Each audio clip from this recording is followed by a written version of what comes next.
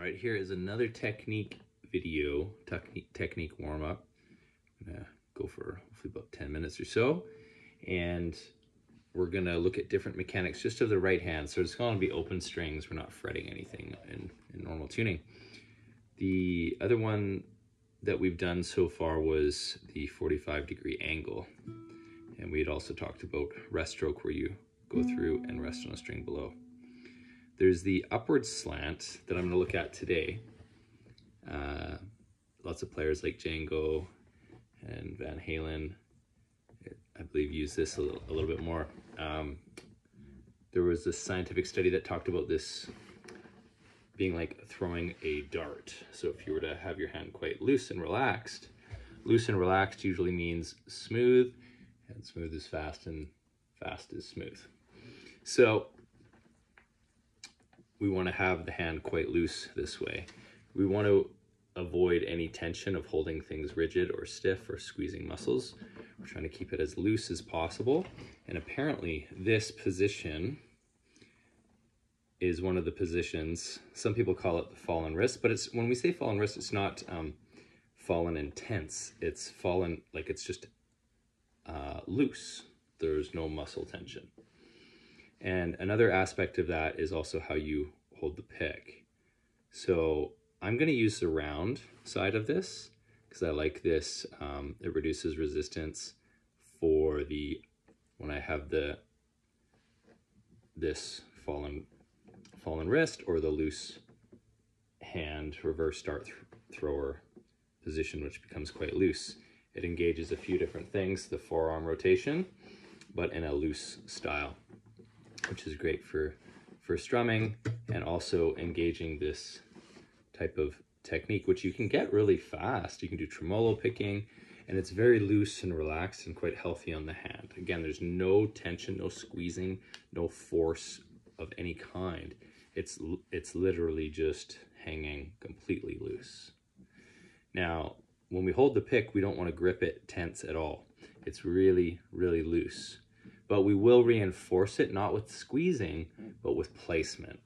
So how I do it is, instead of having my fingers straight out, which sometimes I don't get much coverage on the pick, I make sure that I have my thumb covering most of the pick. There's only a small bit of it sticking out on the side there, you'll see. So it's really just like this tiny little bit sticking outside of the thumb, because it's really the thumb. Imagine it's just your thumb with this little bit on the side of the thumb that's picking it. So avoid closing your fist tight, because you'll see that creates tension.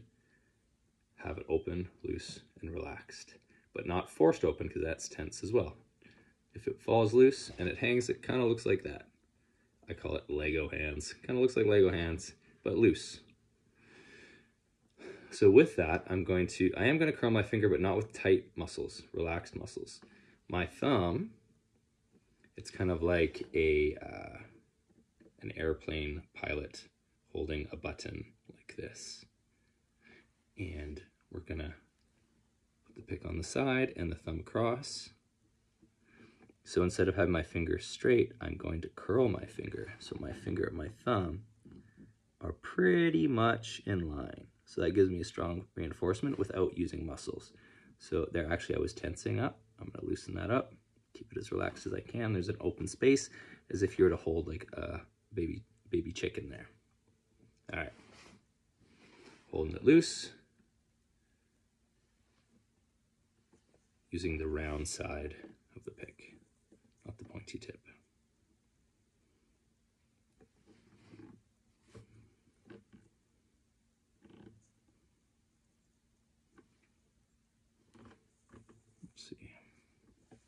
You have to move around to see where your fingers open up and are most relaxed. See, I had to make a micro adjustment. So we're holding the pick not by force, but by coverage. So if I hold it like that, it's going to be much more loose. I would rather have those lined up. So this finger is covering a good portion of that pick, and so is the thumb. So I'm very loose, and my pick doesn't fall because of coverage, not from squeezing. So loose grip, finding that relaxed spot, getting good coverage, then you should be set to pick in the most efficient, relaxed way. So we're gonna do some warm-ups. I'm gonna start by, you'll notice I let the hand hang down, and there'll be a bit of a fallen wrist there, depending on how your arm and everything hangs on the guitar.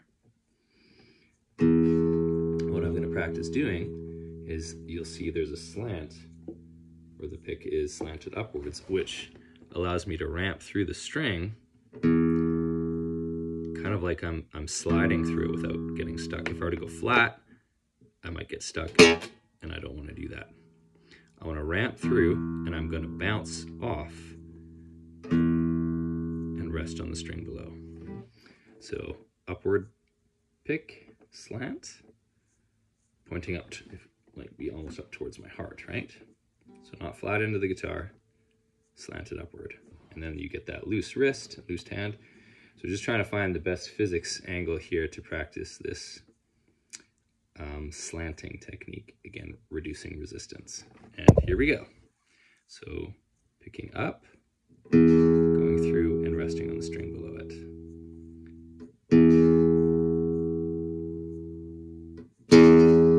Keep the hand really relaxed.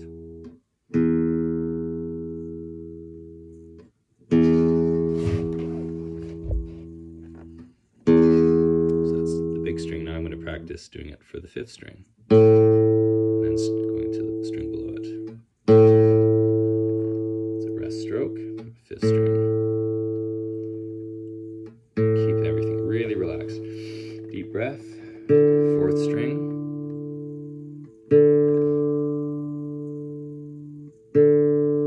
String below it. These are called rest strokes when we go through the string and rest on the string underneath. You see I have this, it almost looks like I'm about to skip a rock or throw a dart. And it gives me this ramp. It's a pretty ideal picking position. I think Django and Van Halen, some players use it. But you'll notice it's quite different than the other video where I have my hand more on the saddle resting.